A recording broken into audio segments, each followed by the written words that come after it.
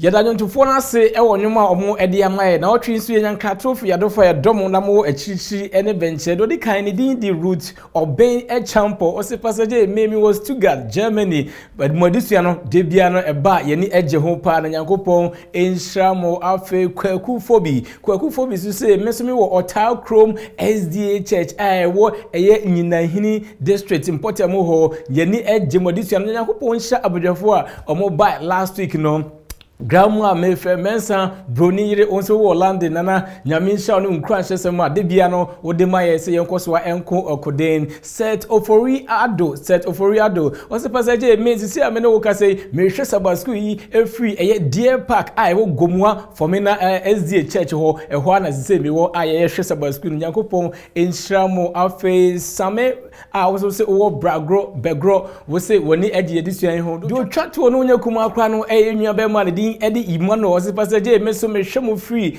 eye macro na me ko asoro macro SDA church Nyankopon enhyiramo nyina wonso pese ye to nka fa odin ene wa sorry a wo kono ye pese ye bo wa sorry a wo kono din na afi ye acknowledge mu nyina. No, the major was recorded in the Bible in 60 seconds. And then the ever the Battle of Jericho. Unim se entokwa e course wo Israel for any Jericho no ofa Bible na obi mu a obehu sa story no e wo Joshua chapter 6 and chapter 7. Now unim se the Battle of Jericho no and no na the first major war e Israel for e shai wa bra omoko boshe asase no so wo santokwa we openne odi omanim no enye obi ase Joshua and di Israel for enim na entokwa hu apakosem kakra wa bra Israel for for a try a river Jordan up no. In fact, the next opposition at Israel for no Asia the city of Jericho. Nes omudisa kroi so enkunim ansa na omatimi ewura boshe asase no so na mama of Jericho so krona mu so ho awakosem kakra unim se sabre no na wo pekura omo bambo sitapa enye kro bia say the city of Jericho say first one na etwa ho ahia no there was no way say otamfo bia no I bet me a penetrate and unti Yankopon and I said Joshua is so free na Yankopon je so na Yankopon ka say Joshua ka wakoma to yam kra ka wakoma to yam. This is the way when you kwa bet me afa so na mo di Jericho for so enkunim when ena munye uni Israel for na muntwa Jericho so ja for muntwa ho nhia eye 6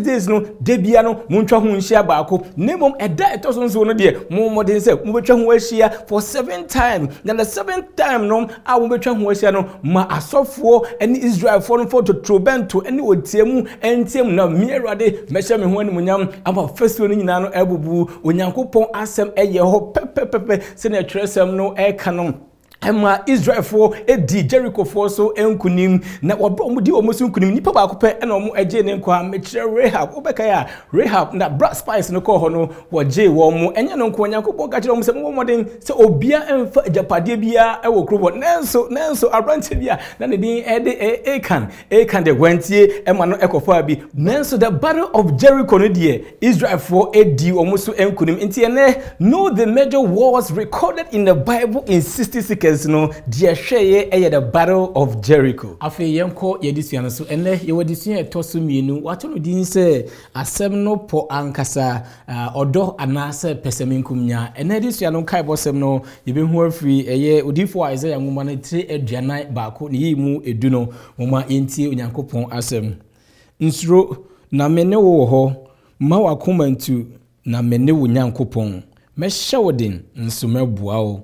nso mede meti ne nifa bekura wo mu amen enedisuan no kota nyina no ye hwe the great controversy intawantawadi kese no na ye ba be hwe the destruction of Jerusalem ekwan a Yesu Kristo fa so predict ye se Jerusalem ebesei na bebubu na afi ode to aso eka eweye mremu eniema ebesisi obonsam na ada ne de ode bekeka ebio ekwan Nyankopon so befa so agye ne ma no enedisuan no ebeda sa ne ma nyina edi ache nti minya disuan ne mpini yenko na menko yima bedwafo na ombeboae na ye no abremu ene yo Dr. SK Chumesi ewa ha obeboaye yo Elder Michael Somua enso wa ha Elder Kwabna Oche ewa ha bi yo Elder Ademensa do twatwo no nyakumu akra no eye Elder Kwame Yebo ansa ne beko yenim kra no yebema Elder Bompae amai ewusa fo me Bompae konkureja yeda wasibio wakwanya wameyenya ne yesa besua ho ade edin kai no oma ombekyerekere do mu kra ne pedua hyonsa yeso se kasafa yemu na masoso a ombetie so do mo hyonsa se ensemo a ayefi no beba no so se boy ne nyina intimi fa mobra ese adwensakra so oba ye no nyina kwakodi de shadi so yeso ne hira wo ma ne wo ma omo so etwa technical men fa ansa to mu nyina so yeda wase so etie bisibisa na odo be so drum nti amen amen oja fo ma mu nyina yonkodo bia ko ye pasa me pacho na nyeme ko se nyeme do Bible bia boko da erade ase ye betwa ye disuan so kotei ye share the great controversy na one book I bia obetimi akenkan e dey support to lesson Ellen White book nso ayato no the great controversy na ene de no it covers chapter 1 and chapter 2 na eka additional battery adwene see the destruction of Jerusalem Yesu Kristo ka ho se minim penifo bia the destruction of Jerusalem no AD 70 de no mo kai bibi ho a bibi wo that destruction e toma kuma so mpese mo ne e be share ansa na yeru addition ni mo a yo pastor kakra me kan se o kai great controversy no a o ma yehunu eneme bi wo ho a ama me white so e da na di ma yehunu ye se yehunu sign bi e wo wiem to se ne ponko the war is coming e dedi e wo wiem see ya nipa be hunu se ampa ne Kristo kan ye no e bem but nipa no ehunu sign no enyina so no mbu mo ne go so ekosi se ɔhaw no ɛba bɛto wɔn ti ɛnso so no yɛhunu sign bebree a Kristo aka ɛnso so no yɛbu ani gu so ti ahwɛ ya ɛde ɔhaw bebree ɛda the okan me da se pa no kɔ na in fact the same book na so ka sɛ wabra atamfo no betwa ɔmo ho hyia ɛkɔ ɔmo nyina hu so ɔmo wɔ na akyi a bi mbetimi adwane no yɛsi na asɔfo bi nso ɔmo sɛ ɔmo kama komanto yankopɔn ba betwitwa ade yɛ te sɛ ɛbɛgye ɛda so mo sɛ bi a ɔnso obi a na that is a false prophet na mo sɛ nebere mu so ɔmo wɔ hɔ na de eye enwanwa na eye nyame agi a wɔgye ne ma ma ne yeye ne sɛ de ba ye ne nyina akyi wono tie setie no nyame fa na ho kwan so agi wo enti ene so no the same thing is going on. I see. But the obenye asotie ama nyame no beje no nyame beje no. All right. We any nsɛmpi na edisia no ede bebree minim sɛ ene we have a lot to learn. Answer na beku anim kura no ye be sha ase every kwasiara no de no Pastor Twumasi ode maye se agenkwa a nakoma abubuo Pastor Dusua be na ho maye. Yo also for me da sipi anigen sem a Pastor Adusuan ede ebe mayen ene se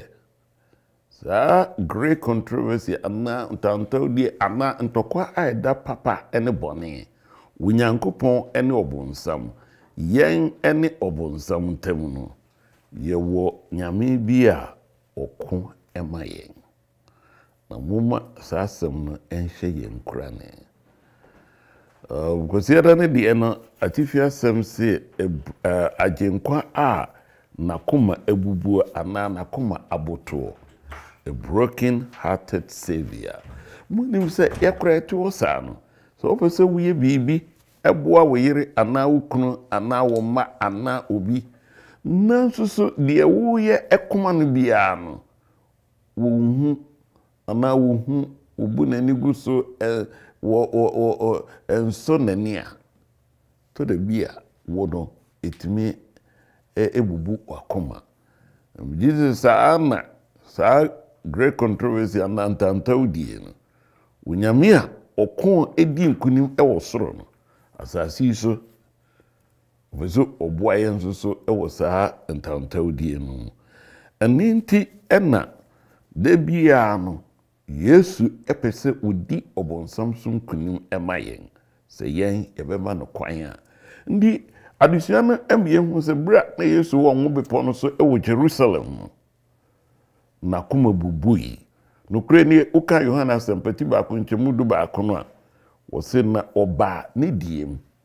nanso ono ankasa ne die na anye no moma ye wure mfisesi bitumi edi nkunim ewo great controversy na ntantau die mu a se yetimi agi Kristo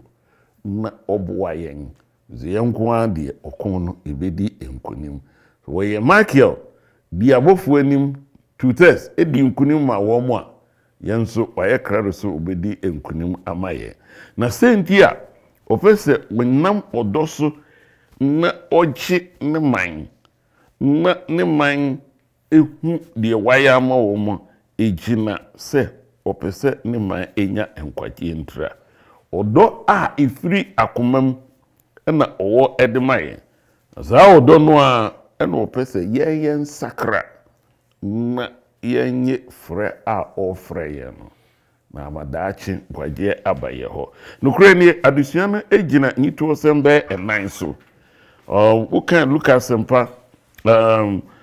ti edunkro no nchemodiana ba akokosi aduana nan no a Yesu ehye enkom ekire Jerusalem de na eba beto wo mo daachi ye ninti opese wo mo emra nafa ewo saa tamtawdie no woko Matthew asempa kra de eti aduonu miensa nchemu aduasa nso kusie aduonu enwotwe no Yesu si Jerusalem wa ukum adifo na usi wona wosoma wono onche na abo mprahin enanka mepese mebuaboa mo ano sedi akoko baatan boaboa ne ma no ne ntabanse nanso mo ampe hwe obegya mo fie futuo amamo na Yohana sempa eti enum nchemu aduana no krade o se mepese megemo nanso mo ama ho kwan uzavo se adusua tifia sem kase a broken hearted savior na chese nyamia ne ba Yesu edi nkunim ewo controversy na anantanta die ni fra se wo soro no opeso udi nkonim so emaye na ye nyina nim di si Jerusalem bra oman no anyi Yesu amwa wo mo no AD 70 se de ye nyenu abakosem no Roman sojafoɔ no ana akofo no bra no opanyi friend Titus edi omanim no ba Jerusalem be kuma mema mofra ni nipa empempem Yesu akoma bubui na nani etai nisio se de adusua na ekache na bi se mfie pi mprepi na opɛ se obeje ne man na nso ne man ama ho ekwan na wo mo rebellia ana omo tietua na bambo a divine protection, divine protection. Ya no person de man ne man entie. Uzanfo obonsam de nanije okon ene akosem a ese unyame man. Na Yesu a we agye nkwane de opese abrebia wogiye. Enu nti ena Matthew asempa etiadunu ena nchemudunu ne adunu Yesu hye nkom bi se wenum nyina ba ye nwane. Ye nkwaje nti. Pastor Adisiano, because you're done the ME who said, Bribia and Tanto di mono, menno. Ye bepo Yesua, way a commander, way a comfort, way a bediacono. Not ye neana or say ye bebe, as said the Jerusalem or say ye bow on so. Now said, ne, ye gino, say or no, and ye bibia. What and Tanto di mono, or bequam my, ye bedin kunim. And Jidisa abijafo ya kengina. Edi bebrebe beka ho ami ehu nyame a odo ene a ye reject na anaye pono na were ho na yeso no mudi a na ni so eji fi se opese ye ne nyina edi ahene dada pasa na kwesiadan addition eno no medase amen pasa chumesi nyame enhira na pasa so share the destruction of Jerusalem yi na share Yesu ne mood ne attitude sometimes I just try to imagine how it will feel. For example, your bad time now two bafo say kwadwo enkwa we beto na still akwana course one odinity akwa akopem. I would say asante for madam asante for mati ba ko chembe no say Bermans. And so Jesus of all people. Odu ona ne raho. Obese be ma bona ni ana nisu. Idea na because said the history done about 10,000 people Babe will just imagine say one who na said na pastor walk upon all the signs course no still omo your imagine say omuntie na asemba akwa ne bimga nti na nyankopon ntimi prevent na pastor this one okra boss na lesson writer no Pastor McPhail say God does not always intervene to limit the results of his people's choices. Say yeah power bibia nyankopon ya o me block your choices no so na he can't do that. And say what the yeah pay my menim dey be am for mo dey be kan edition so for say about so ground say to be bia wo hu say nwa bi ana say wo ba bi ko ba bi a enye na wo hu danger na wo kire ne say wo mfi hu na still uguso de areho ma nyame we che say nyame doyen yen ya yi nipa mpo no say ye ma ko ba bi na say ye preventive na still wo ko na say hayen ya nyame odoyen pa say wo ma instructions be bra betimi ayi free o how yes sir we say ma instructions say be ye obedwa na free group but yes sir na nipa no aso de ntino na I say omu entie di nyame ka no eno ma nyame akoma eboto yes na bubu na o hwe the provisions Yesu ya even amidst of their disobedience omuntie ni kura no wasaka say o de mitum fa muntie no but se mu hu achiwade e boma na mu amusimundi na mu o de mu sorry na mu that means say even still no kura na omuntie no de omunye nyina so de mu hu san na still kura omuntie pastor said the oye analogy said the akoko bad time ne enye nim akroma ba na akroma maya said the o protected and now o bought me ma ho by so how great controversy na tell you good news is officer boy yes na choice no way yense eno krepa fasa bedase ye beto edition no se ye beto aso every adwoada no edition no elder Michael Somua adwoada no de no e de maye se o de adoye kra e Christopher so e da edition be na o homaye sofo medase adwoada no de no se de sofo kan no de adoye e kra Christopher so se de twi de kire man ba brofo no say Christians providentially preserved adwoada no edition no e de maye se bra Roma for to ashe Jerusalem so me say so for di kan be hu say na nyame epeso wo ginema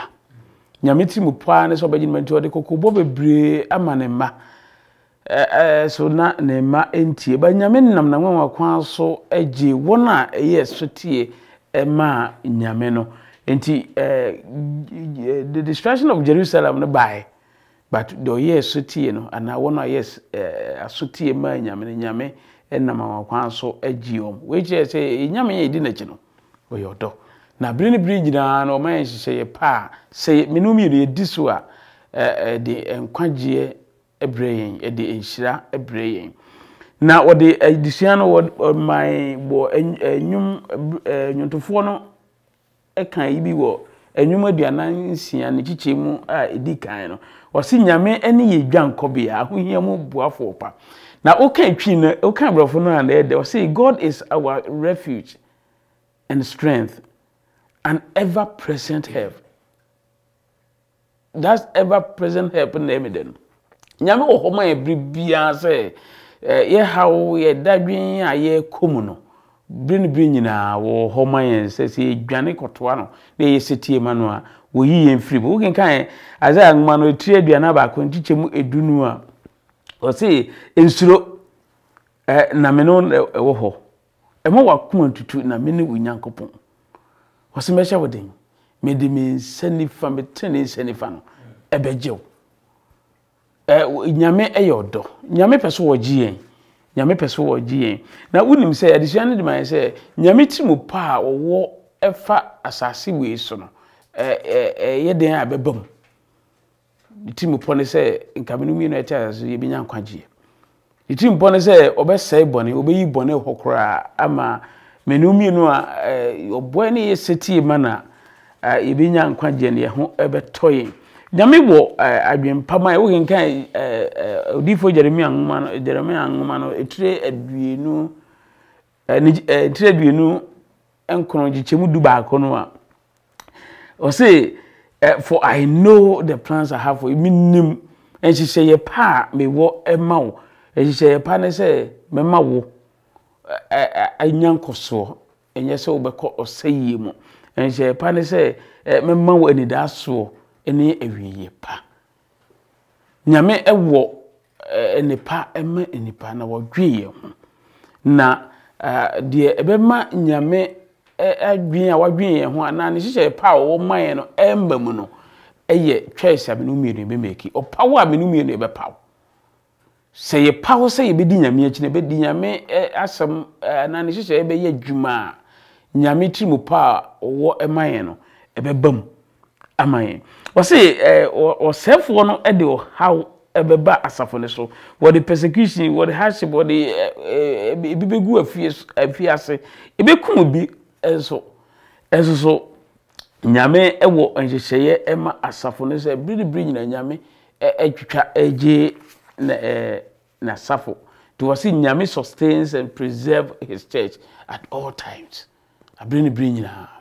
ebira how eba safo ne so no nyame eche ne ho anunyam na ojofo ne chiro yi bi wo adesua ne mu ojora adesua ase de no the pa making kind of brofo no say in vain were Satan's effort to destroy the church of Christ by violence. Was it the great controversy in which the disciples of Jesus yielded up their lives did not cease when these faithful standard bearers fell at their post. Was it by defeat they conquered? Ebra or self one adwene say o defeat and say wo kunku no na nyame adwuma so cause see God's workmen were slain but his work went steadily forward. Yikum agidifo na nyame adwuma cause so kan asmafo nsem enson ene enwotwe no sabri na Stephen esinabo anaze kan bra see Stephen abo na agidifo ebotoye na sabri ya muzo so akonya tumi de tan agidifo no na mafiem na okunkun no persecute agidifo no o se agidifo no Yesu agidifo no bebre dwane ko Samaria ene Judea empum ho na bra okoye no okopa mu kan nyame asem na nyame asafo no beye kese duduo no tumirika eba nyame enchen we kire se ebribia na osefo no be na adwin so do how be basafo ne so no nyame nam so eye na dwuma ensiri nyame da na nyame adwuma no so emu etre enti menumie no ebra yesom na ewo nyame na ase na ewo nyame asafo ebedu ba bia osefo no de how be basafo no osefo no de ebe kan se satanic lifestyle ebe basafo no wodi adwamamo bebam wodi ntokwakom bebam wodi how bebam wodi nasjitwa bebam wodi wuwo bebam atetiye bebre wodi yenya yemema ho kwan no wodi be fa yen so de abasafo no but inchiranka nyame din se ebra osefo na adwi se wodi how we nyina abasafo no na nyame so igina so eye na dwuma nti atwamama menum yenu se yebete nyame na ase na instruction se nyame de me nyina no yebedi so said osefo no ntimi fa yen so emfa saw how we nyina emma nyame asafo because nyame timu pa wo emma adasa no ye twem ten ebebam na menum yenu ye nya hweye se yebe paw papa no na nyame timu pa wo mai so ba gien no yenso enya ankwanje ewrade nhira yen na onhye yen din ebra osefo no tunani esi yeso no o me enye konmidifo wo ne di munti amen amen eda so mo nyame enhya nyankopon bambo a owo emanema so yes I go back to the destruction of Jerusalem. In fact Jewish historian and the Josephus okase more than 1 million Jews and ewu isadan. Now in fact we read there almost say we read there in white or say nyame bamba owoma ne man so year enyema bonsam betimi aye ni in a short time no so obe eni na kaye hu a nka yemfo nyankopon bambo ne instructions ni ago. Look at this short period oyi ni se free Israel for so hwe wudi abonsam ediye but so mo emede say wodi so na wo twe adwon nyankopon die obetimi a preserve nema ewom now ebia obi peka say na ade ntina yi Steve mu nyankopon ma yesi o mabo obebo ye ho ban ayi disciples ne first persecution I don't know how do we reconcile between nyankopon bambo ene nyankopon ma bi nso ohwem yeku won eno no penifo mu be kiremu say you know pastor bia na nyankopon ba Yesu bia na ye kuno bia na onyankopon gina na wana na Stephen gina so the bia on bibi kwan is the blood of the martyrs womo nipa ba akope bia o ma kwan ma yehwie ni mogegu efa otaye no emma empimpim esakrai emma enkomhwe so ebem ma etimi gini di the pastor to the bia onyankopon woni nyansam no wo ma obi emoja ehwiegu okay se ne beya great controversy no what the beje empimpim pastor be that pa okay ya so fun se chosen so akire se o se mun suro de obekunu sa ni padu so nti menim se nyame timu popa no enye de yede nam hai na timu popa ne se dan koma ebenya nkwanje eno ne very important nti to bi bia ye be call how mu be kwatiti be kuen yes but nyame se ye nsuro de obekusa ni padu amen and a pastor e ba ko so asa mesua free adoya odi akra mo so no on say destruction of Jerusalem no Christ eheda eka ehyenkom se mo hwie na mudwane na ama awobre ana homeda on say we no enso so na say omutie Kristo no mbom pae no ampa so no ama wobre ana homeda wo san kire yen say sa homeda no enye me sorry ye no masesa no about 6 years ana 8 years as Christ e de okoye no 70 years about still no and patch say enu sa na Sabbath so da ye dey eta so wo ho nti argument bi num ka yen say owu ye no ye ni kire say Christ kire say adoye no da so wo ho a me homeda nyina no sa me mu nam da so kipu to mom pae say enu ho no mu nyana ampa so no Onyankopon adom saado ye no ode ma wo. All right, mpedefo nyame enhia mo ntimi pese me ka che say wo nyame obebon ho ban na ekwan bi ese oje obi a poison kwa na obedi kura say dey say yes politics among for poison among for Nyankopon ebeje but Sarah additional say bia wo free mu wo ma wo ko ham na ebe ma wanyanko a obeye eno so ese timiti ase ye beto adisuan no so ye beto adisuan so every eye brother no de no eda wo kire brother no de no e de ma say no kwaredie wo otime faithful amid persecution eda adisuan be na wo mai yo pastor medasi bebre or say the faithful amid persecution na say no kre e wo otime na the great controversy e koswe no eye niema mienu two choices either say obeje Kristo edi and say obeje obonsam edi eye niema mienu no middle ground enti no obi adu nganya say me de me ni ha o baabi enti no de ogini de no ono na udi nachi na eduru me bia na Kristofo say persecution eba na ye panike hono ene binom ekọ abosom ene baabi ene kwaso omukọ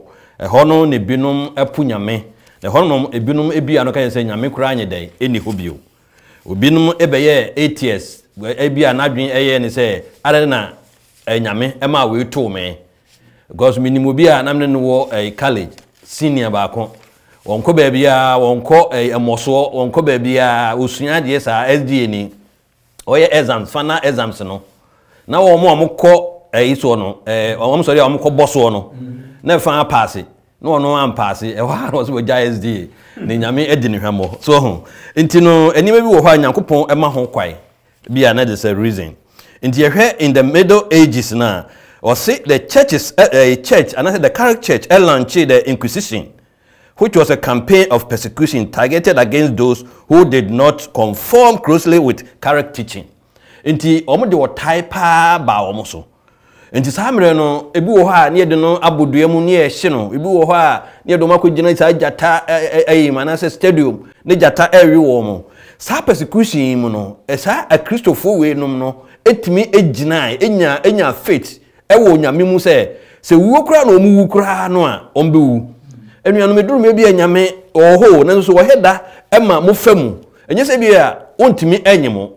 go abofo mo ho odin strong abofo o my ready all the time na so Nyankopon ma afam hunu se ampa me mai no ombetimi ayeda gina na so me say Christopher no gina no the more na sakran krofo nti no hunu se na krofo etimi gina sa nti we the dark ages no about between 50 to 120 million Christians ewi adenti na omu gina yekun wo because na gidi ha no mo wo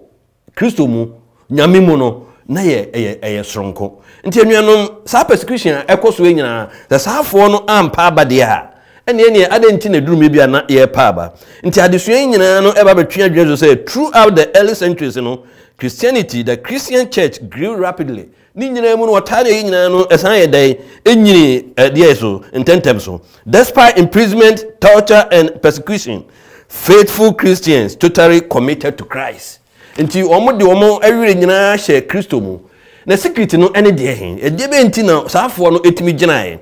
Secret no kai Acts 2 verse 1. The day of Pentecost eno ni the secret no. Emra omo koshia ye no na omo twen hon konkron no abansoro no. Wasi omo nyina were all with they were all with one accord in one place. Omo de omo fun so te che omo ho eja ntawantawa die wo mu ene nantitwitwa ne nima bebre no so omo jae omo ye one accord chenu ntini ho konkron no ba omo nti the secret ya betimi amotimi agina wotamu na unhihim na unso no se emra ho konkron no eba omo so no nanka asuafo a nko mu hunu juufo a no mu dwane no afede akokodro mu wose afede no mu nsuro bibia bio nti the secret behind say uye o Kristo ni na betime ay faithful ni say ma hon konkon kwai no ntena wo mu efise say hon konkon etena wo mu a unsuro bibiara de bebe bia no ubegyina ano tie no na asuafo no edbe da hon konkon bo mo so no kasa ye na nipa 3000 amno hwa efise eniema na ehu na yesronko say obi wo ha sa kasa won tie na wote no kasa mu ha hon konkon na betime ye sa eniema no enti so wadwe say wo do ho koto enipa so a enuanom ebedu hwammo na enu achi no wose as 44 wose dey about 5000 esan dey added to it adentira ke eta wo mo na ko mu dwane no wose ni nyina mu no egina say na omo esuro onyankopon na say omo do omo to no so na ne edika no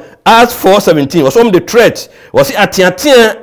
na omo ye dey omo tiatia wo mo say mo nka Kristo edin bio emra omo tiatia wo mo no omo bo Kristo edin mo efise omo nsuro mu bio omo sa threaten wo mo say Kristo no mo nyedai mo emoni din bio eso no mo nsuro imprisonment okay as 5:17-18 so the high priest in Sadducees eso no wo to share wo mo so do mo yedai ekogu afiase ni nyina no mo nsuro na obehwe na abofo akoyi wo mo no mo kanyankopon asem na nipa sakra na persecution ba wo mo so na so eso so na mra Stephen Yekunu no persecution e ba wo mo so bebre na so ni nyina mu no osi omo ensuro osi na so de o ha asafo no ehye afie mu ese oyede o chi wo mo no oyede yakum wo mo osi ni nyina mu no soro no esa bedane Paul efise onyankopon ema no enya agidie esronko a omutimi di ginae tie emra omunya sa agidie mu nyina no omu wo mu no so no enam se na omu agidie wo Kristo mu nti no omu anyedai ensuro enti wo hweste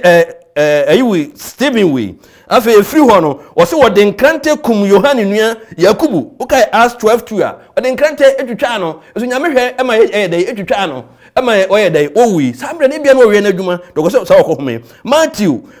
wose wode pia ewo no ema no wi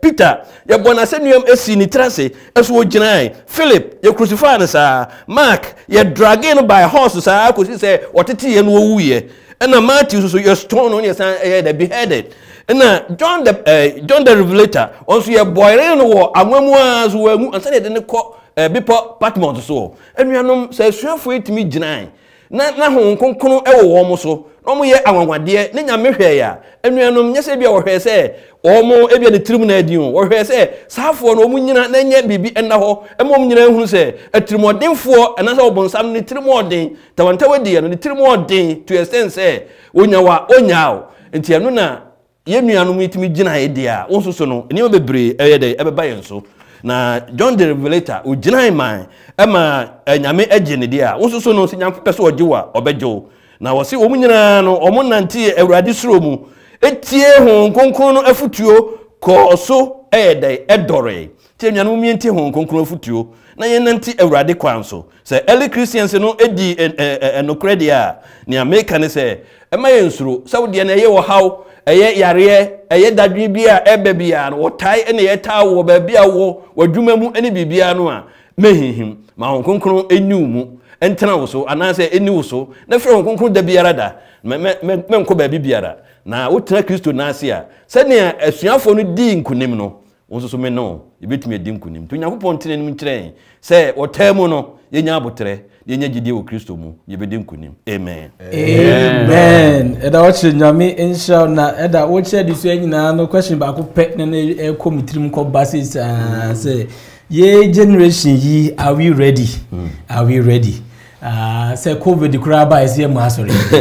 na yi manso sembe brebe yi ne de ekosu yi are we ready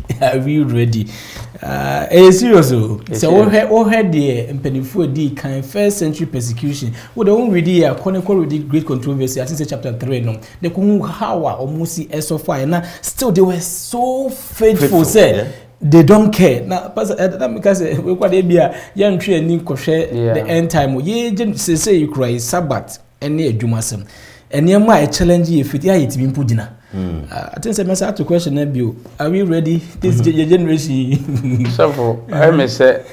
opani actually the fiana mana but ade ba ko ma hu ne say o question na ubisa are we ready de adesua na me hu ne se ebra betima ka se radio bra honhon na ba yenso unum se o se as 118 was se honhon no nya ba mso a we masuafo so se covid time na wo ken no u kan mama dwen go se yen ti honhon no yenya na homeda djuma a ye jajami enema ye enema kitin fa yensu enti ye nya honhon no na we am hu say Kristo somo akwantu sabre no de betimi aboa yen pa ne say ye be sere nyame no de no honhom adom ye se nyame honhom ba so a se de ba won so timi gina ebra ye ku no mpo no yen so menim say honhom no said no tie tete no and the otisa but it's so the one can say yanko train Pentecost bia o nti well are you ready? Yeah, pastor say honkonkro no so ma honkonkro tena mu kwa you be ready na wa anya dia ama honkonkro tena mu dia untu ready da enti fa yankasa enko well ediso bia ye frem wa abusa ho the question wa abusa are you ready wa share BBC personal do you think say the wujidi no betimi agina ye beto edition for mo sima kwa ba ye ja osofo ye gusu aye hwe edition etoso mienu no na edition na etwe adwene asi ye the destruction of Jerusalem na ya pem so say ya bedu kwada no de no edade o de maye se redwin o ma no ho edition be na ho maye ye osofo me da ase kwada adisua no ato ne din se caring for the community na say redwin won patamu eho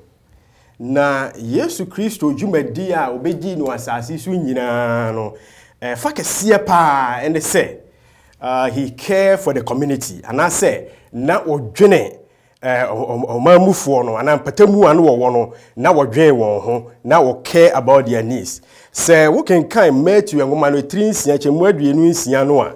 ema reason ti a Yesu hunu enipakuo no onya compassion for them and I say ne yam hye no ema wo mo na ne Bible e kan ne say efri say na nipaku a na wabehia saabrenum no na wo mu nyina no wo mu ye enwan a wo mu eni dwanhwefo ana mu ni ohwefo sheep without shepherd enu nti na ema Yesu Kristo enya yamhye ema onya compassion for interest say Yesu Kristo no care for the community and I say nipa na wo twa ne ho ahia no na o care omo be se me kire se enye asempaka no nko a ena ma tete edikanfo no anasa asafo edi kan no wo mo edoreye anase wo mo enyiniye na emom no wo de asempa no ana wo ka no wo didi dwuma enu nti no na nipa na wo ka asem ne kire wo mo na wo mu yiedie enso so yade a na ehia wo mo ana wo mo ehwese wo mo ebeye enu nti ene ma asafo no etumi enyini ekọ animu no na dwuma Yesu Kristo ebedi ye no se wode asempa no ebekọ na fe no wahunu mobrofo mobo na wona ogumpochiremu waje won afri won hawmo no saa dwumadie no a ena agidifo a wodi ya kire ene asuafo no nyina won so mu a wodimi editu anamon na woyo no sede onyankopon epese woyo no na odo asa agidifo a wodi kan no enyaaye ene opapa wonya se obabua enipa atwa won ho ahia no eno na eboa ma asafo no enyini ye na abeduru ye nso yeso yi enu nti etwa se ye ne ye agidifo no ye bomodin se ye community ya ye womu no enipa womu no ye bema won adehia aye ye adehia de na yetumi aboa wo mo na Bible no edi ho adanse se ewo Antiochia asase so eho ena asuafo no wotu won din se a Kristofo evi se wo hwe won suban ne won ne yo ne nioma a wo ye no wo patamu ho ne bia wote no wo hwe nioma a wo yo no an wo se sankrofo edi Yesu Kristo a odi da chi no nioma no wo yo no pepepe no mo so ye ndi nkrofo yi wo mo ye Yesu achidifo anasa Kristofo ne ye nhwe Bible mu enioma na saa gidifue ene asuafo no na wo mo eyo yenkenka bibi mfiri asomafo sem etirimienu chichemu aduanan nan ko aduanan enso no oka no pepe se na wona wagidi ye nyina hia afaako na won nioma nyina ye kwasafode na woton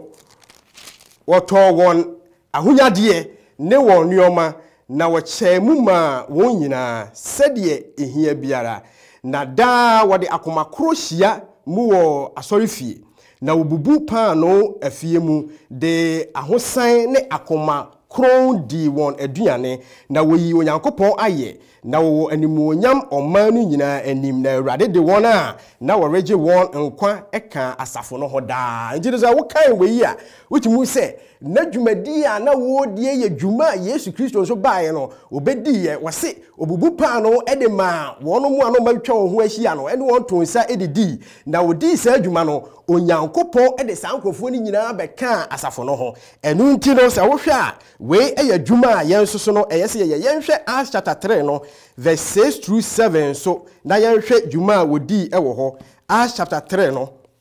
yankan insia no se na Petro ka se dwetɛ ni sika de minibi na de me wo na me dere mam wo yi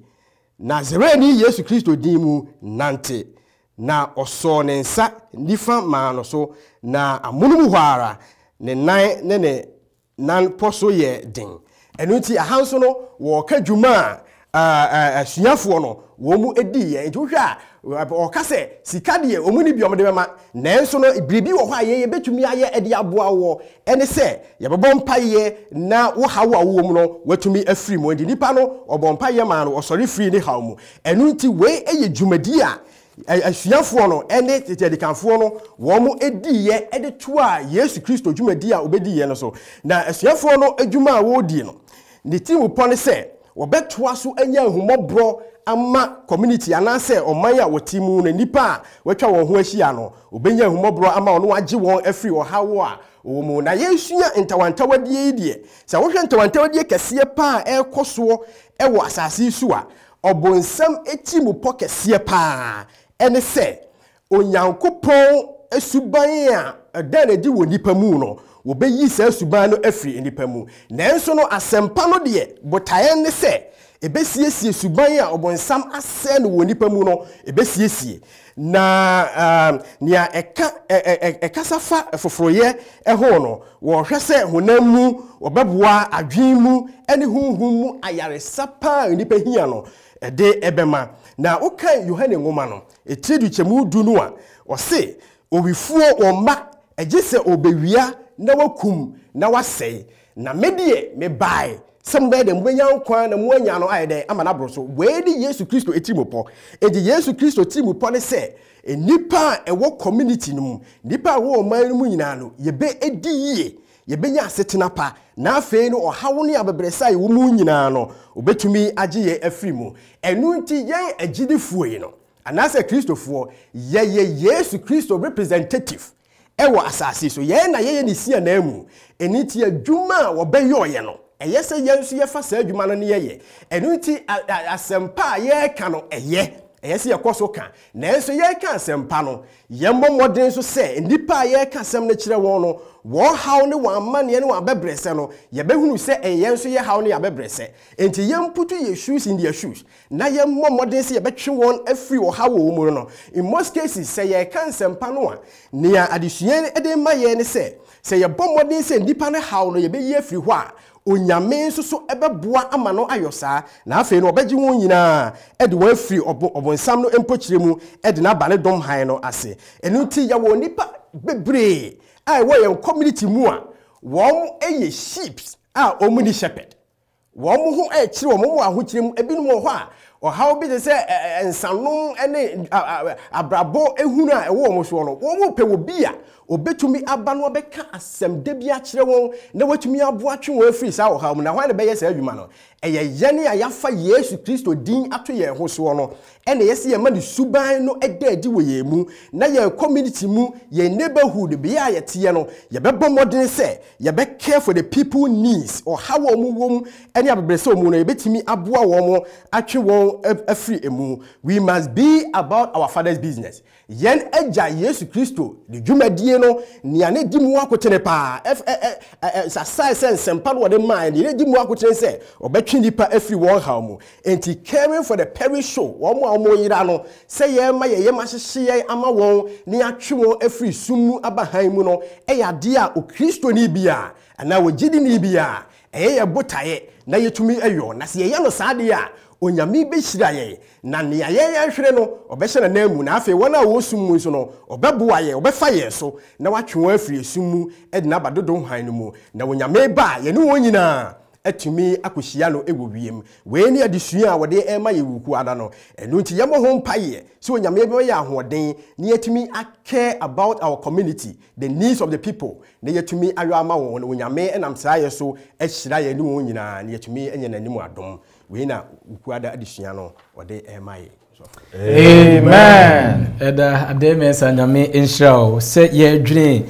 yen communities ye wo mu sembisa e bia mebusa se baby bia wo hweme a wo free wasafo no baby e won community no munimo de omunimo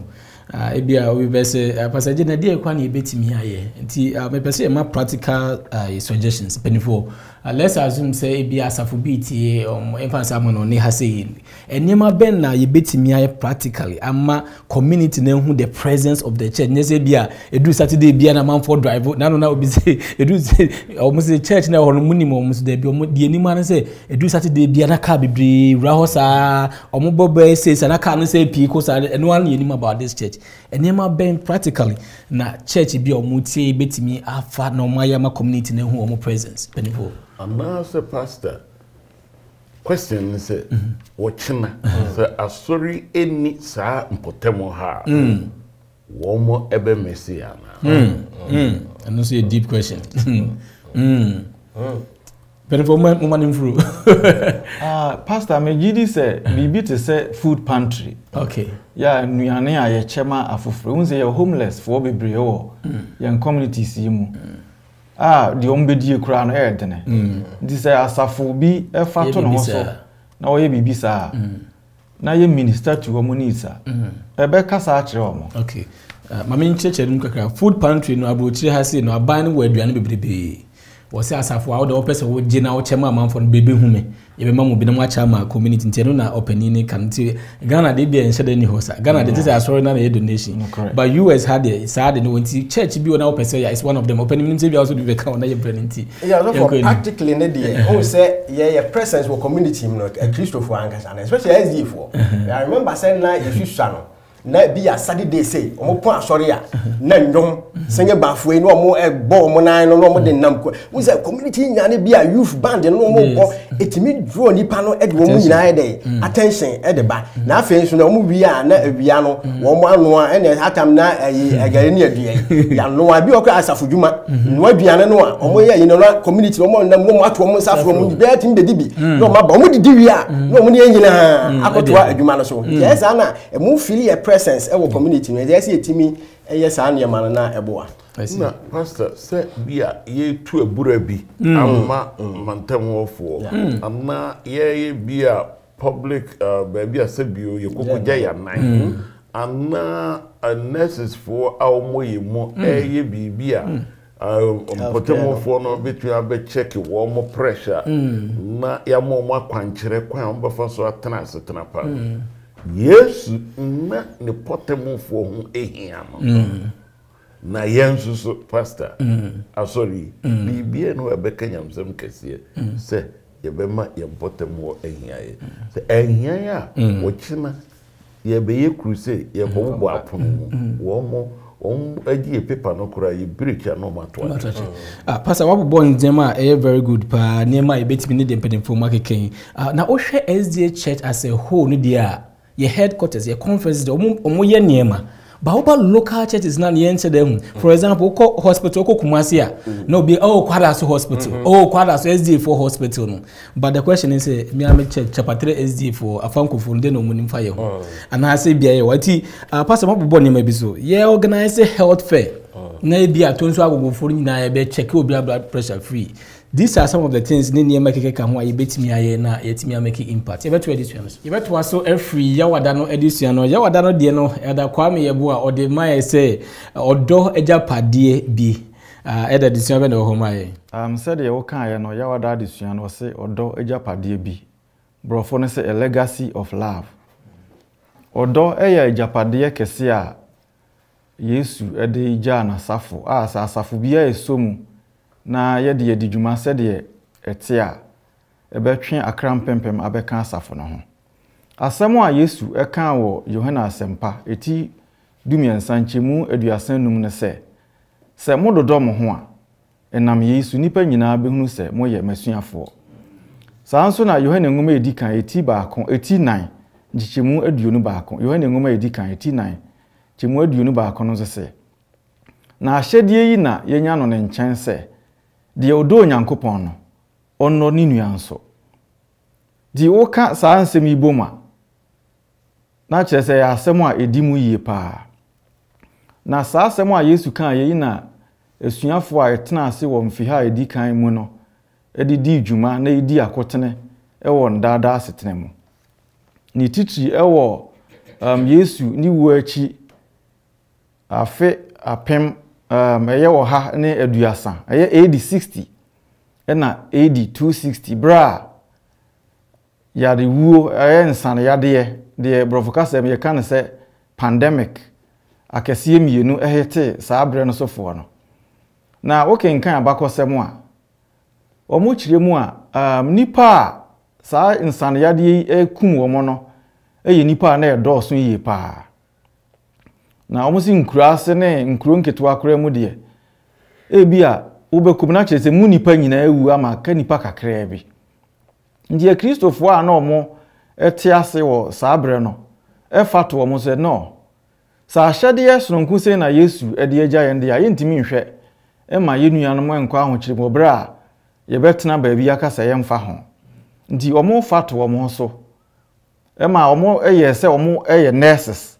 fa to ɔmo so ma ɔmo wurawura fie mu wɔn a na wɔyadeɛ na wɔn a ɛwuo nyinaa no ɛmoa bi a na saafo no behia no Kristofoɔ yi ɛfa to ɔmo so ɛde boa wɔnuanom.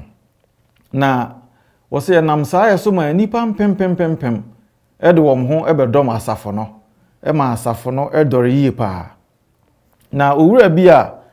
yɛfrɛ no Rodney Stark wɔ ne nwoma bi a wato din sɛ The Rise of Christianity mu no wɔsɛ Kristofoɔ yi no step forward ɛwɔ akokoduro mu a even wɔn ana yade wuo yi a ebi bɔ wɔ ɛde wobɛkɔ asamandoe mu nyinaa mu no na Kristofoɔ yi na mu a wɔn minister to saa nkrɔfoɔ yi needs. Na enam so ma kyerɛ sɛ wɔn ho asɛm ɛhyeta ɛmyamyɛ nyinaa ɛma dodoɔ naa no Roma ahenie mu dodoɔ naa mpempempempem ɛde wɔn ho ɛbɛdɔm asafo no. Na owura Dionysius crowd so deɛ asɛm a ɔka wɔ ne nwoma bi mu no wɔsɛ many of whom lost their lives while caring for others. Kristofoɔ a na wɔn no ɛboa ɛsave ayarefoɔ no wɔsɛ wɔn nam saa kwan no so kora ma bi nso ɛfa ho ɛwuyɛ. Nti ɛma nipa bebree kɔn dɔ sɛ wɔn de wɔn ho bɛba bɛdɔm Kristosom na ama Kristo din nso ho abanyam. Na adesua no yawada de no esi kura no asɛm a wobisa yɛ ne sɛ saa de a na yɛn nso no de ne yebetumi ayɛ ɛde aboa ama afoforo a wɔn wɔ ɔhaw ne amane ahodoɔ mu ate Onyankopɔn enka. De Kristofoɔ a edi kan ɛtena ase ɛwɔ mfiha a edi kan mu yɛyɛ no yɛn nso yebetumi asua biribi afiri mu na yɛtu saa namon no na yɛde aboa wɔn a wohunu amane nanam saa yɛ so yɛbɛma ɔmo nso ate Kristo asenka no na wɔn de wɔn ho abɛdɔm asafo no. Megidi sɛ ɔdɔ ho asɛm de ɛgyapadeɛ sononko a sɛ Kristofoɔ esomu a ebetumi aboa ama dwumadi a Kristo de hyɛ yɛn nsa no yɛtumi ayɛ ne sɛdeɛ sɛ na yɛfata. Amen. Amen. Na kwa me boa nyame enhyira o wɔsɛ the legacy of love. Ɔdɔ a yɛbetumi anya ama yɛ ho. Mo sɛ Bible no ka sɛ emre no kwawe a dodo na ɛdɔ ano ɛbɛdwo. Na yɛ society sese na edum pempen so a life na kɔyɛ me ne mabusu yanko ha. First no kwa de etimi nya busu afie kɛseɛ na basese de ayakɔyɛ ankranko ha. Menim de bia mpenfo mo de bɛka desua. So for ɔdɔ adie sɛ yɛ ka ho asɛm a ne yɛ Kristofoɔ na yɛ sɛ ni ho asɛm ka. yes yeyo we say ya je nkwa Yesu Kristo no oba asase no eno no didi dwuma eno ti no ye na say eno ese yanso ye un say ya nwom ma ne kan o say odo ema yen ho toye odo sisi akwan oho enti no say wo show odo adi no ema wo nipa nkwa wo show odo wo ankasa no wo sanya ahoto enti eya de a in fact say de o chechire ye no un say agidifo mu di kan no wo mu ku wo mu ho say wo be making sure say one afefo ebenya ahoto nti omo no sacrifice wo enis nya ye edema enipa nti that is love is wo no wo ade no uni enso no wo bomodeni asa obema wo yonko atimi anya na eno na ese ye dan na di na se ye dan na di we asafo ye dan na di we community mu a ebebua manyamesem kan ko ra ye mra maye because yam force it will just come naturally into odole de ese ye bomodeni ese ye beyi na di amen afi edisua no etofa bom ena ye hwe edisua etosumienu atifi asem no na wo se asem no po ankasa odo ana pesemenkumnya ena edisua no ye hwe eye the destruction of Jerusalem ye hu kwan a Yesu Kristo no ano obese oti ni so na ne re hoye sanse na opese oje Jerusalem ena edisua no nyese bi Jerusalem ko ye prince so no ekoma ye kwan Nyankopon pese oje meni wumienu ene akwanya ne provisions ahodo a wode egu akwam ebio wotwe yadwe esisu se opon de bonsam ebeye ewo ntawantawa di ekoso nyina no Nyankopon wo hui wonimne dia wo mu wahye na bofo maye se omwo ye ho bai afenso no wo mo ombaye omadwe nso mo be di no kro amaro ono Awurade no obema omwo enkwa abotire nti in the midst of a persecution kra no yeni no kro yenyina ma Nyankopon na gidie bia ekura mu nso no yenkura amuye afe yenda odo edi enkyerem yen community ana afenso nipa etwa ye ho ahia wei ene ensema ene disua no edema empa ebo se Nyankopon mansemi ento wakoma so na ne this week wa wutemi o utu sansemi ho anamo de be inshama yanko namkojima bedwafo nsemi twato na yemo mpa inshadwumadi no so ada oche unsemi twato yo pastor mdase bebre na question obusan say I ready no me pastor na me dwene ho say because durumre bi a asafo imo bibi kitue bi wasaso panyukura ma mehwe metmeja asore enuanom we nyina no enye eniema a wo say yetimi hede kantan ho anase yetimi ejina so say me nsum nyame bio enti bible no esan man asem bi a menu mienu ye fenti of Matthew 5:11 wo say insira enemo say oya mo na wota mo na midi nti odi atro ka asammoni nyina ebi etomo so mamoni nye na mo ho sepemo efise makatua eso wosoro enuanom se we eda ho na Bible akade a de be obi a na mane haw koso ne fokoso amen na hwe na soso nyame ne nyame be hiraw amen amen eda wo hye nyame insha pa eda so mu a ya sofo kakra meka aka ho ne se adisuan bi ehu se nyame asafo no obonsam etai na obonsam enye obi a obeba me ehu ne se wono nnam hoyi wonam menu mienu so enti yenya hwe pa se yabanyame asafo mi no yebesire nyame no wo man ahoden a yebetimi di aye di nyame pe dan se yebetinamu biara yesa bonsam be fa yen so edo hawa ba asafo ne so ba nchiran ka nyame din se wo ma ho kwa ma bonsam fa so de o haw edi abrabo bone ba asafo ne so influence growth no nyame embanso so a wo yesetie no nyame enam ngakwan so eji won nti minumi no yenti nyame instructions na yemfa so na woji awaji aka ho Awurade nhyira won edumunti amen amen da kwa me ebuwa ho semi twato yo pastor me da se odo ho asem a na ye ken no enya de a edafam se ukun ho e de ama wo yonko nipa bia ni ho a obetimi aye Jesus Kristo do no ehyew yes ndi esese ye bom pipe ni ese nyame ahoden se de be ya ejapade a odija ye odo no yenso ye betimi ada na di e de acha foforo amen eda nyame inshallah eda demensa for Satan kwadu a wode ebo Yesu Kristo anaso Nyankopon se wabo ye agu asase su no wayi nani no yen ni betumi aboa na ya masa asem no enimu ndi ya se ye Kristo fuwe no ye bomode se ye be show odopa adi na afeni ya dwene ye community ho na wo ma huni wo ma hiade na aye ye hiade se ye yo ne sama wo mo a ene na Satan woni asem ka e ye di Yesu Kristo aka bom ene ye di adwum ye ye dwuma Amen. Eda de men sanyame insha na oshi. Dr. SK Chumesi. Yo, pastor, the great controversy ana ntantaw die kese mu. Brebia yebeko obonsoma fan. Na ebreki ana ebubu Yesu akoma. We ya somre mano ni edi nachi. No no di animu a ye nkunimdifo. Enti ena odwundufo nse mon sori enyina ma Yesu asendua ho nsrafo. Moma ne franka no so ensese eira finimu konkunimu obedi ne dom anim kusi se tamfo agu na Kristo ayeye yewura. Amen. Amen. Pastor Chumesi nyame insha edade mensa bompae insha sma. Yereja nyame a wo so da wase se wonam yen so de wasem ama yesere wo se bibi biara wo nyame ye twosini fache wo ba. Amen. Na ma wasem mu enye duru e wo ma wo tie asum na yemfa asem yimu aba na yemfa mobre sadwen sakra.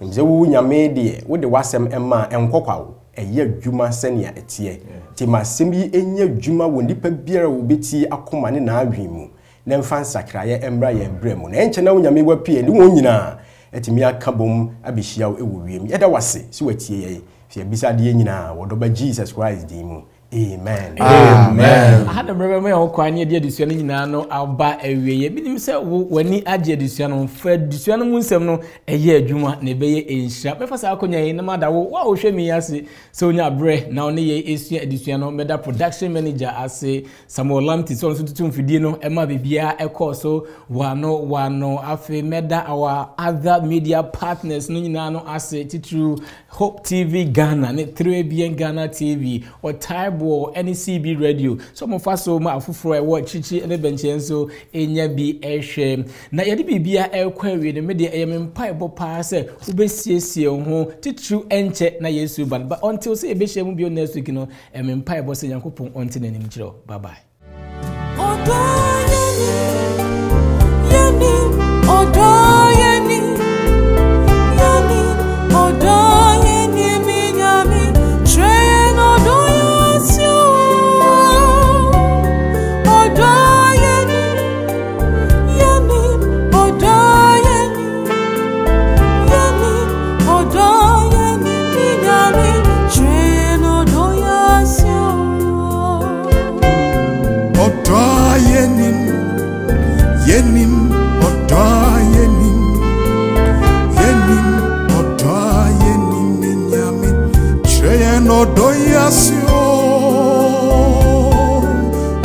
yenim.